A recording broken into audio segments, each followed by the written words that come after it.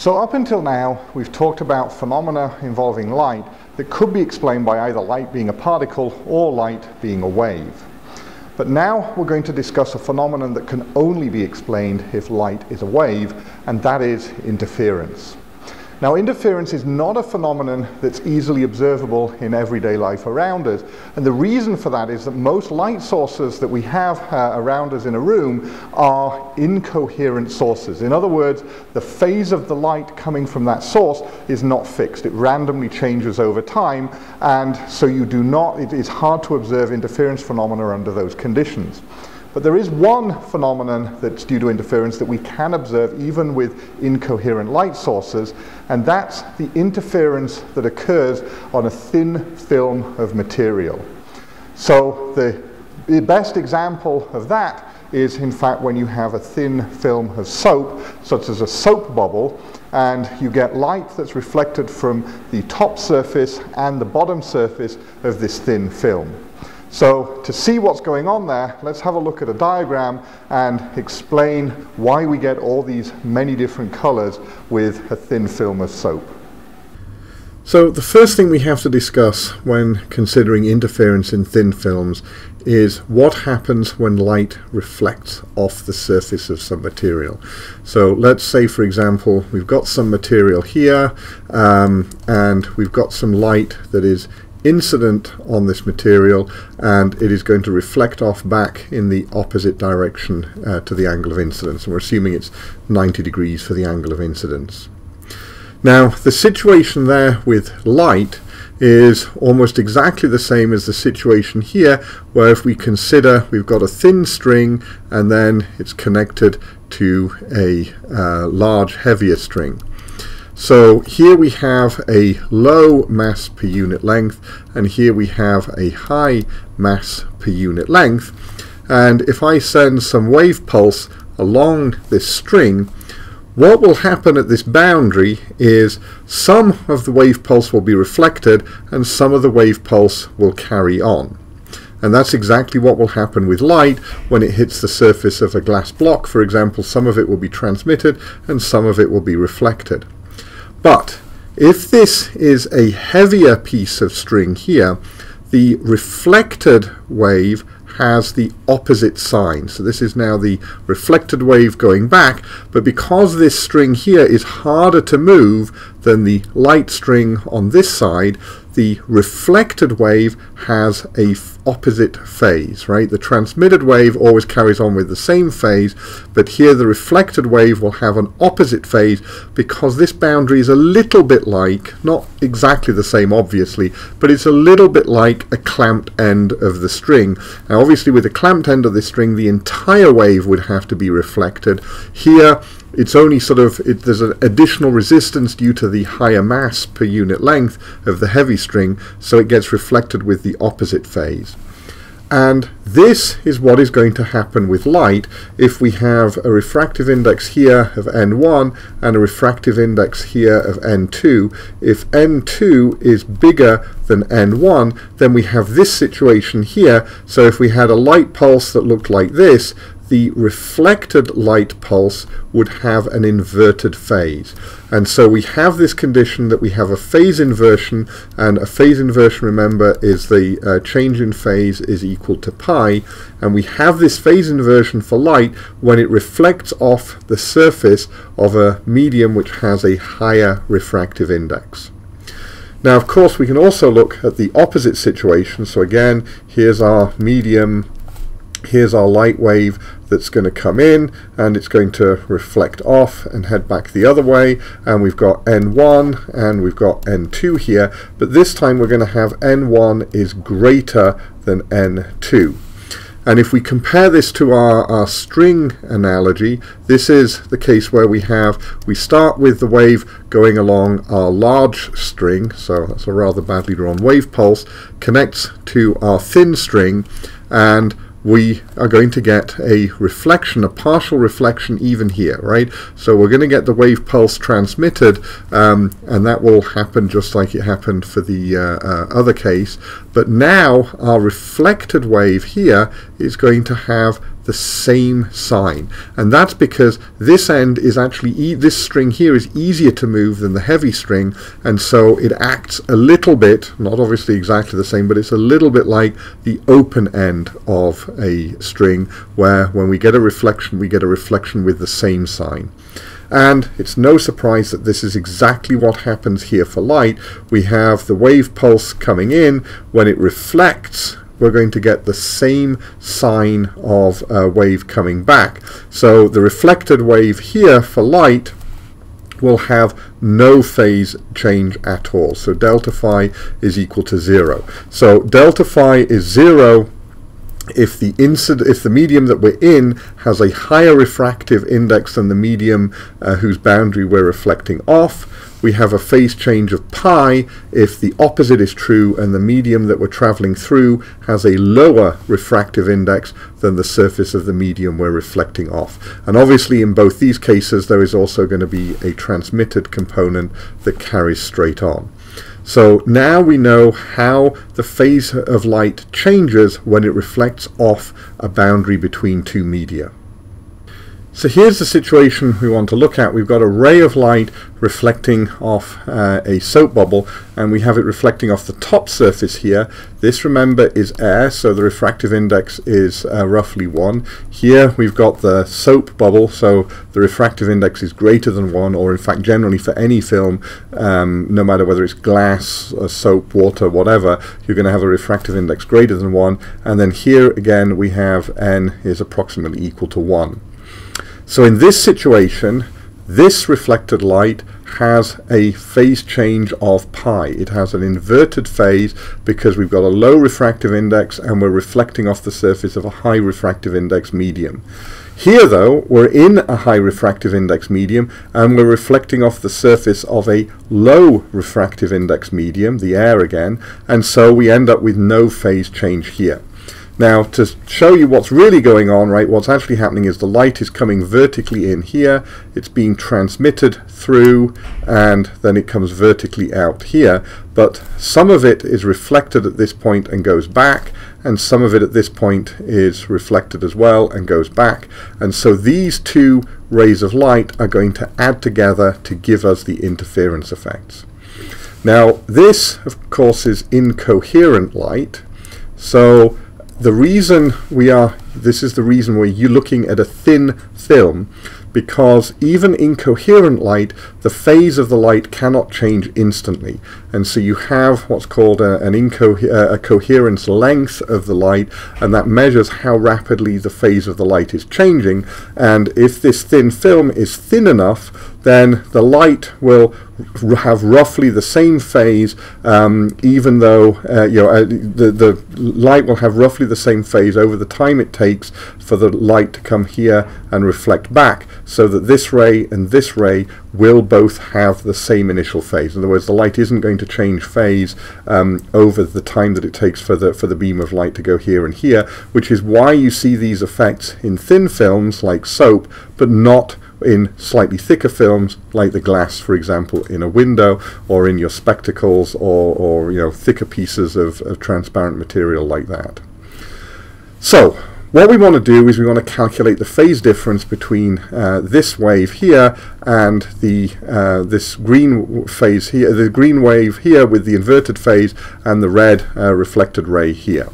So if we remember back to our expression for a wave, we have cosine A times the cosine of kx minus omega t, and I'm ignoring the phase constant here because that's not relevant.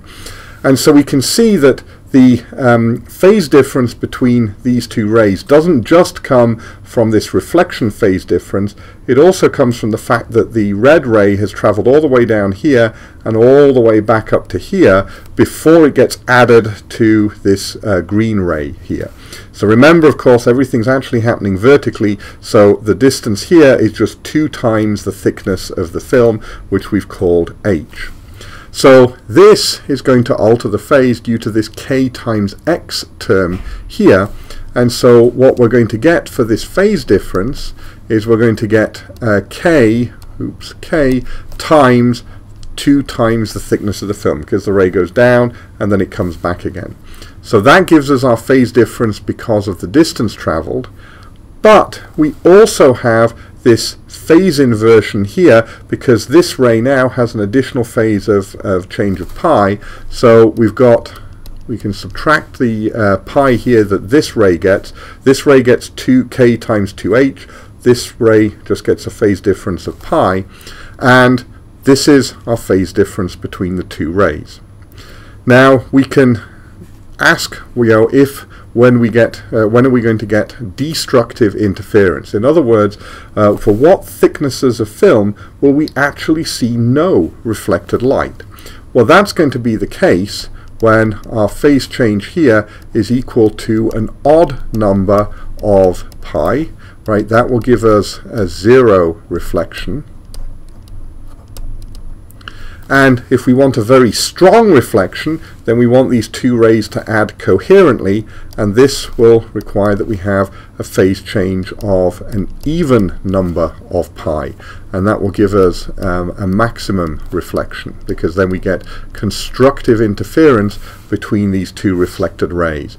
So let's work out the conditions for 0 reflection and maximum reflection. So here's our condition for no reflection from the thin film, and the two rays are cancelling out. And what we're going to do is we'll expand this out. So 2h times k becomes 4 pi times h over lambda, because k is equal to 2 pi over lambda, minus pi is equal to 2n minus 1 in brackets times pi. So we can cancel pi everywhere, and then we're left with 4h over lambda minus 1 is equal to 2n minus 1, so we can cancel the minus 1's, and then we're left with the fact that we get perfect cancellation. We can cancel this 4 with a 2 and cancel that here, and so we get that essentially the thickness is equal to n lambda over 2 will give us perfect cancellation. So if we have a thickness that is a half fractional number of wavelengths, then we will end up with perfect cancellation and no reflected light at all. Or alternatively, of course, we can always rewrite this that the wavelength is going to be equal to 2 times the thickness divided by our integer n, depending on whether you want to be varying the thickness or you want to find out which wavelengths we get a cancellation in reflection for given a particular thickness. Now we can also look at the case of maximum reflection. So here we have the condition for maximum reflection, and again when we expand this out we're going to have 4h times pi over lambda minus pi is equal to 2n times pi, and we can cancel through the pi's, and now what we're going to end up with is that we're going to end up with 4h over lambda is equal to 2n plus 1. And so again, depending on whether we want to express it in terms of the thickness or the wavelength, we can write that we get constructive interference when the thickness is equal to 2n plus 1 times lambda divided by 4. However, of course, n in this case could be 0. Usually the convention is, so this is for n equals 0, 1, and so on, right? Usually the convention is we use n equals to 1, 2, and so on, and so if we use that convention then it's 2n minus 1 times lambda over 4. And I haven't done anything dodgy there other than just redefine n as going from 1 instead of going from 0, but both are equally valid expressions just as long as you use the right range of n values. Now it's worth pointing out at this point, so we've got our conditions for thicknesses in terms of wavelength. So whether we get a reflection or not will depend on the wavelength and the thickness. And so if you shine white light on this film, only certain wavelengths will be reflected, and that's where the colors come from in a soap bubble, because the certain wavelengths will cancel out and other wavelengths will not, because the cancellation or not lack of cancellation depends on the wavelength versus the thickness here, h. The other thing to note is that this is the case when we have the top one gets inverted. So this is, one of the rays gets an inversion from the surface. So this one had a phase change of pi, and this one had a phase change of 0. So we had a net phase difference of pi because of the reflection. However, if you have something where you have an increasing refractive index, so N1, N2, and N3, and so N1 is greater than N2 is greater than N3, then this wave will get a phase change reflected of pi. This wave will also get a phase change reflection of pi because its N2 is less than N3, and so in this case the conditions are reversed, and this becomes the condition for 0 reflection, and the condition we looked at before for no reflection becomes the condition for maximum reflection. And that's explained. If you want to do that, you can actually generate a little table of whether you have a phase change of pi between the reflected rays or whether there is no phase change between them. And the same is true if we had this reversed. If N3 was less than N2 was less than N1, then we'd have 0 phase change for the reflection here and 0 phase change for the reflection here, and this case would be the same as both of them having pi. So be careful and remember that if there is a phase, whether or not one or both of them have a phase change of pi can change these conditions. So what you need to learn here is the method rather than just quoting the answers, because the answer, whether it's maximum or minimum reflection, will depend on the phase change that occurs at the boundary. So let's have a look at this in action.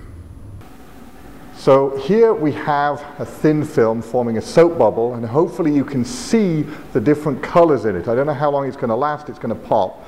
And this is from interference of light reflected from the top surface and the inner surface of the bubble, and different wavelengths cancel depending on the thickness of the film. And you can get quite vivid colors. I'm seeing yellow on the top, blues, a few greens, even some violets at points. The thickness of the bubble is not uniform, so the color is not uniform. Also, you're seeing it at different angles, and the angle at which you view it matters.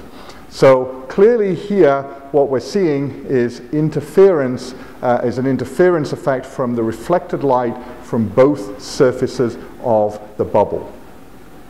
So now we've seen how interference in thin films can generate a whole variety of colors, and the camera didn't catch all of them perfectly. They were a lot more vivid when you were looking at the soap bubble in person, but nevertheless you could see it if you look closely at the video. So that shows that light is a wave. We get interference and certain wavelengths cancel out, leaving the remaining wavelengths to give you a color. Now, while soap bubbles are fun and entertaining, there is actually a more practical use to this, and this involves a phenomenon that Newton himself discovered that's called Newton rings, and that is what we will look at in the next video.